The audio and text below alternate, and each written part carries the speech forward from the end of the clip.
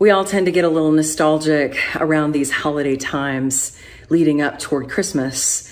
And I found myself thinking about some Christmas memories, one that had conveniently slipped my mind until just recently. And it was during my college years, and I was driving up with my parents to go visit my grandmother in North Louisiana to see other family that were around that area of the state. And we arrived on the morning of Christmas Eve and immediately went into all of the preparations over the course of the day to make sure that our dinner, the big priority, was just right. And so by nighttime, we found ourselves looking at a huge piping hot turkey, and the asparagus casserole was just finished with bubbling cheese on the top. The rolls and the dressing were still raw, but they were ready to be popped in the oven. And the coconut cake was freshly frosted with flakes just perfectly placed on the top of that dessert. And, something unimaginable and inconvenient happened. It wasn't that we got socks or underwear in the gifts that we were about to unwrap. It wasn't that Santa's sleigh even broke down so that we would be empty-handed the next morning. No, it was that the electricity went out. And if you're in a small town like Homer, where my Meemaw was from, she had lived there for decades by that point, when the electricity goes out, there is no light inside your house. There is no light outside of your house. All the street lights are off. And if you think that an electrical truck is going to come that night on a holiday weekend, you can think again. You're probably going to be waiting for days. And so that's what happened to us. We found ourselves tripping around each other in a house that we should have been able to navigate like the back of our hand. And we found ourselves looking for a flashlight that, for all South Louisianans, with a hurricane bag at the ready and those Tupperwares of emergency kits for storms available at any time to open up with everything we could possibly need, we could only find a taper candle from her living room and my mom's cigarette lighter. And so we lit it up and put it right in the center of that dinner table, decided to laugh at the situation because we really had no other choice. And then we tried to salvage what we could of this dinner that we were so lovingly cooking together. We put the turkey in the middle of the table and took out some condiments from the refrigerator, and we had turkey sandwiches with stale white bunny bread and a random asparagus casserole, and then cranberry sauce that we opened the can and pulled that little gelatinous thing with ridges and put it on a really pretty plate, sliced. And so we found ourselves just around this table, and at first it was awkward, and then it turned into something different, where we had conversations and told stories in a way that revealed something about our family that probably never would have occurred if the regular distractions of a normal holiday set of traditions would have been able to be had. We found ourselves actually in a really intimate and beautiful place of being connected in a unique way to each other. Still, it is the Christmas that it was a complete disaster. It was the Christmas that should not be named. It was the Christmas where everything went wrong, it is named to most people. But I would debate that. Maybe that was the Christmas where everything that happened was just right, and we had all that we needed. These were the days before electricity apps could tell you exactly when the light would come back on. And these days we find ourselves, especially living in a city, most of us, that we have light in abundance, and perhaps we take this resource for granted. We know how important light is to Christmas, of course, with our Christmas trees being lit up and decorated, with our houses being strung with lights, many of them all over, with the luminaries that we put on our sidewalks in schools and in neighborhoods, our businesses, our churches, our stores, all of them are donned with the signs of the season. And it's beautiful, but I wonder if these lights just continue to put us in a place where we do just accept that they will be there always, because we do have so much of it. You know, in times before electricity, most of us won't remember, but if you grew up on a farm or have family that do, you may know that dark and light before the recent times where electricity was available to us, dark and light governed our lives. When darkness fell and the sun was setting and the moon came, we really had very little chance to do anything else. You couldn't navigate the dark outside and certainly inside very well, so you just ate and went to bed. And then the next morning, as the sun rose and the cock crowed, it was a whole new opportunity to have a fresh start and a productive and fruitful day.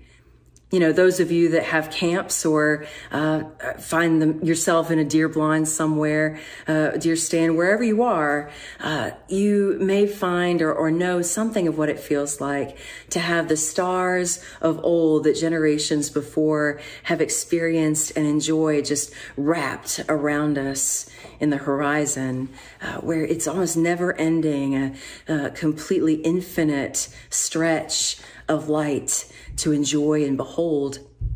But that kind of starlight that lights and leads the way isn't there anymore for much of us. Since the earliest times, light was used to illumine and guide, like in a lighthouse.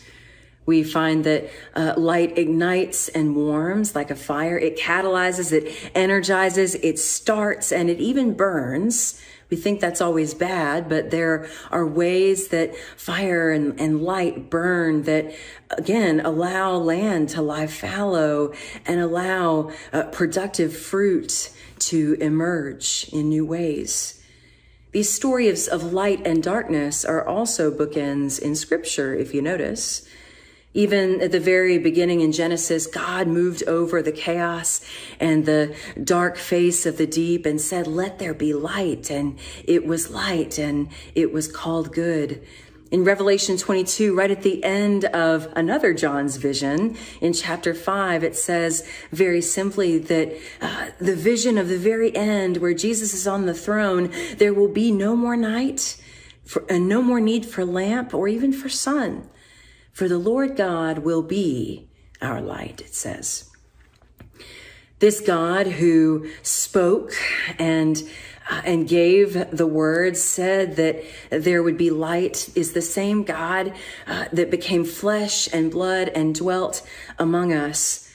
And this year has been filled with so many instances where we might wonder that this God, this Trinitarian God, Father, Son, and Holy Spirit that has been here every time and in all times and promises still to be, we have the audacity to ask the question and wonder, where is God's light in this moment when things get hard? I find that the power of John's words come as he reminds us of a reality in which we live that may not make us very comfortable. What John says in this prologue, this new and different way of telling the nativity story than the other gospel writers, as much as we wish that it would be different, he reveals to us again that light is not, in God's eyes, the absence of darkness. He says, what has come into being in him was life, and the life was the light of all the people. The light shines in the darkness, and the darkness did not overcome it. This God who takes on our human flesh doesn't ignore the darkness. God doesn't sweep it away, even though I'm sure God would have the power to do that. But even in the midst of that darkness, God decides that the most powerful thing to do is to shine through and in the midst of it. God does this in every season and in every life, if you notice. In the hardest times for us, if we look back, we can each in some ways point to the ways where God's light was shining, even in the smallest of forms. God doesn't turn the world over to someone else sometimes and need a break. God is forever with us, as the psalmist writes a spiritual song that reminds us of that reality even as we are being knitted in the flesh of our mother's womb. It says, darkness is not ever dark to God. Even the night shines and is as bright as the day, Psalm 139 says. So I know, we have been in a year of divisions, this year of 2020, and the days of this year, thankfully, are dwindling. But the black and white kind of stark separation that we have been experiencing in this time is one that has made love hard to find. And the love that we wish was collectively present in us as a nation, as a church, as even families, maybe the opposite of that love that we have been experiencing is not necessarily hate, even though that has been on display in overabundance, to be sure.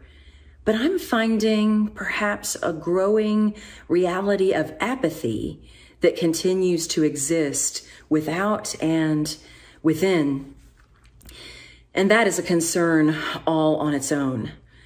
During this pandemic, you and I have watched whether we have allowed our hearts to grieve this or not. We have watched that on the whole, the richer among us have gotten richer and the poorer have gotten poorer and are struggling more.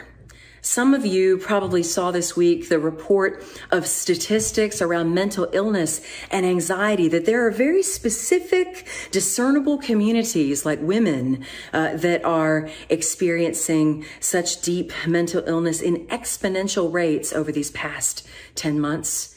We also saw again with the growing numbers, 3,000 every day, most days, of those dying of COVID-19, that it is people of color over those of Anglo descent like myself that will die from this virus. And again, we have the audacity at times to wonder and ask, where is God in all of this? But instead, the question that it begs for us as Christians is really, why is this happening? Why? These are the shadows and the chasms that coexist, and they have coexisted for generations in various forms, but have been conveniently hidden among us for certain ones of us gain. And God's sure and constant presence has been among us in the midst of these chasms, but I'm finding even now, especially now, that we are separated and distanced in body for so long.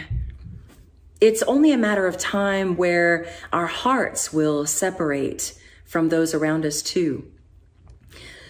Sheltering in my home, even in these 2 weeks, maybe it's just that I'm extremely extroverted and love people. My heart has been just languishing and hoping for human connection and human touch, the shake of a hand, the holding of a hand in prayer, the pat on a back that I can give to someone as a point of affirmation and encouragement. We have those things happen all the time, and we often don't notice how much they provide power and a sense that we are not alone.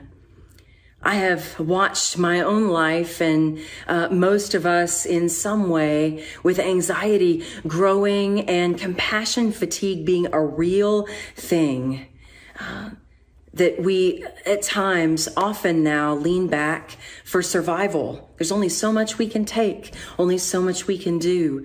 And we lean back into those convenient tribes that make us feel comfortable, but don't allow us to really live as the light, as God has called us to live, while we're hunkering down, just waiting for the day or the year where this storm we are experiencing collectively will be over. Some of us, I would suggest all of us at some points, are on autopilot in our community, and especially with those that are just crying out for help, needing us most. I don't want you to hear these words that I am saying first to myself as a condemnation, but instead as a call. For if we are made in the image of God, then we are like the light that John talks about that breaks into human existence. If you and I watch the fire of a candle burn, you know that this light, it often, if not always, even the smallest flame, it never really stands still. Adam Hamilton, in a study around incarnation, we've been walking through this over the past 4 weeks, he makes the claim, as we talk about us being children of the light, that in our world, he says, you and I are either bringing darkness or we're bringing light. That by our words and deeds, you bring love and joy and hope to others, or you take it away. You bless and you build up, or you tear down and you hurt. That life is either about you or about living truly for others. And, I struggled with these words for days because I just said, surely to myself, I want to justify my discomfort saying that there has to be a gray area somewhere.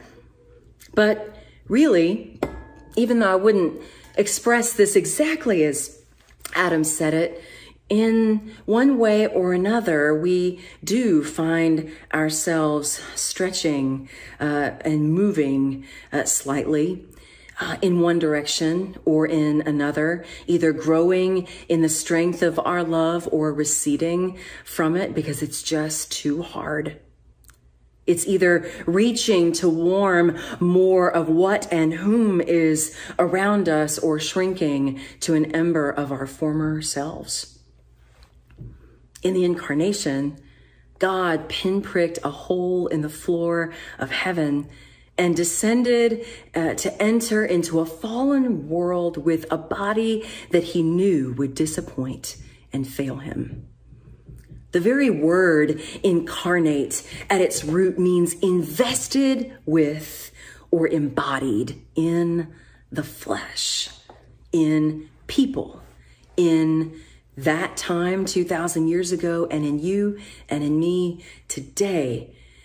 We may not all be blood related, but we are adopted in the Spirit of God. And so it explains why when we talk about living in an incarnational way, it means that you and I have to actually care about those around us. And in fact, we're called to be invested wherever we care. We are called, in fact, if we're wanting to care for or minister to a neighborhood as a congregation, we need to live in it.